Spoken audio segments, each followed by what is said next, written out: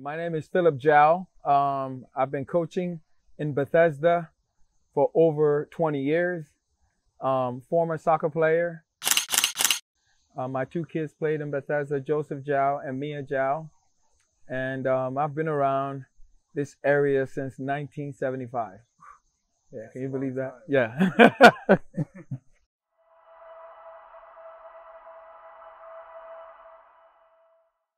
I was born in Ghana originally, and my father came to the USA to play in the professional league then. It changed all our lives. I remember not having running water, not having lights, things like that, right? It wasn't until I was leaving that we had lights and running water. Yeah, so when I came here, all of a sudden, you know, it was a blessing because soccer just opened up so many doors for me, got to meet people. It was just an easy way to fit into an environment, you know? And then so I was just thankful for that. Soccer wasn't like this back then. Now it's all over YouTube, the cable TV and all of that. Soccer is everywhere. I wasn't even thinking about playing professional or anything like that. I just fell into it. Played on the national team, U.S. men's national team. Back when I was playing, I mean, we used to play club teams too. We used to play teams like Benfica, Bayern Munich, and all of those things, right? All of those teams. And then so when you play those games, they don't count as caps. I played against Benfica when they won Europe. They came to the Giant Stadium and played against the USA men's national team. And I scored the winning goal. That was my first international game. I scored the winning goal.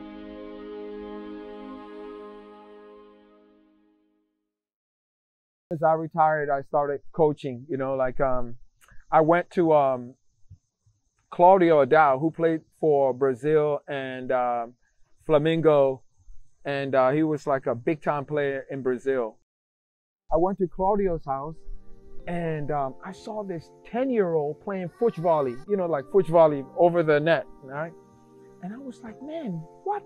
I've never seen a kid play like that. A kid play soccer like this, receiving the ball on his chest, using his head, doing all that stuff. And I said, man, when Joseph gets to be that age, I want him to play like that. That's how I got into coaching. And then so when I came back, I just made up all these like foot volley with a PVC pipe. I made a foot volley thing where I would play with Joseph, all his friends, just started coaching those guys. And then there was one guy that was coaching in Bethesda. His name was Ula. He had a team called the Roadrunners. Then I formed a team. I formed a team called Bethesda Storm. And he says, you know what? Hey, why don't we merge the two teams? And then so we merged the two teams, and that became the Roadrunners. That team, 9 players made the national team. 4 made residency.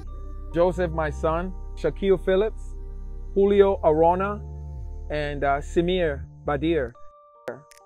4 of them were in residency at the same time. Never happens, not from one team, not even from one club, but one team, never. Obviously, overall talent is getting better. The European kids, African kids, we got kids from all over the world.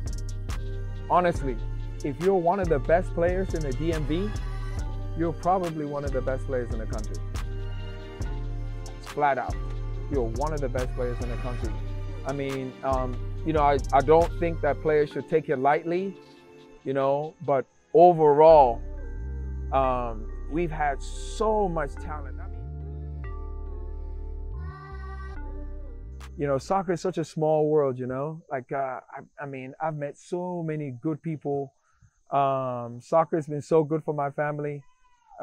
So, I mean, I've gotten so much out of this sport. And I think I gave some back too, you know. So, yeah.